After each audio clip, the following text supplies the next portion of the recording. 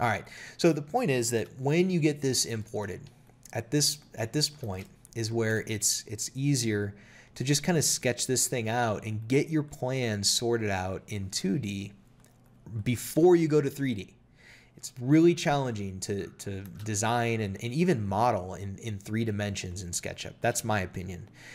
So it's better to just get a plan and then generate the 3D representation.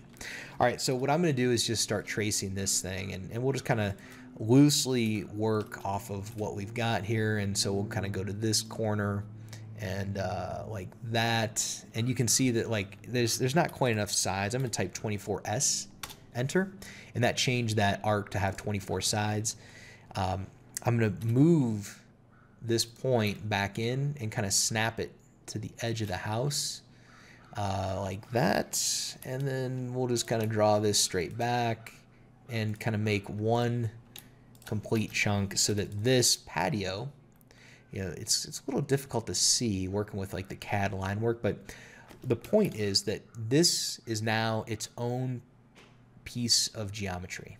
All right, next I think I'll just kind of work off of their plan. I'm gonna we're gonna need to kind of cheat a little bit and scoot this arc out. And so I'll, you know, what that's doing is just kind of like arcing from here, you know, to here, like that. And then I'm going to offset, just use our offset tool like this. And you can see that it's roughly 4 feet. So I might just type in 4 feet. And then we can use our line tool and just draw a line straight back like that and like that. All right, so now our path, let's see, we didn't quite break the surface. So our path kind of generates over to here, and you can see it didn't quite connect on that offset. So we'll just kind of make it so, and then, you know, you just check it, double click, and you can see that this is now a surface. And let's see, how do we want to handle kind of drafting all this stuff? I think I can just eyeball it a little bit, but like, so this edge, you know, really needs to be like right here, like that. And so maybe I would just do like a texture position and scoot the whole plan like that and hit enter.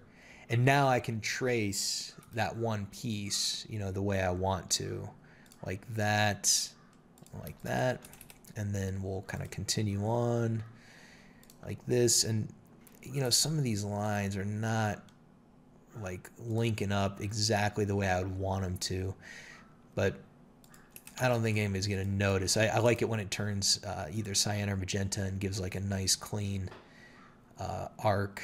So maybe I'll just kind of take it halfway. It's not gonna matter. We'll go right there like that, and then use our line tool and go straight in. And where does this actually land? So we need it to come in, you know, kind of like keeps going this way like that. All right, so now you can see that if I double click on this, we have this other chunk. And I could use like my arc tool at this point, you know, draw a big arc right here like that. That one's broken up. And then again, use my arc tool, and you know, I'm just kind of eyeballing this like that. All right, so then there's kind of a planting bed here, here, and here. And we've got our patio, we've got our path. All right, I think we're in pretty good shape there. If you like this video, click the BD button to subscribe to our channel. Every week we post new videos covering SketchUp, layout, Lumion, and our Condoc Tools extension.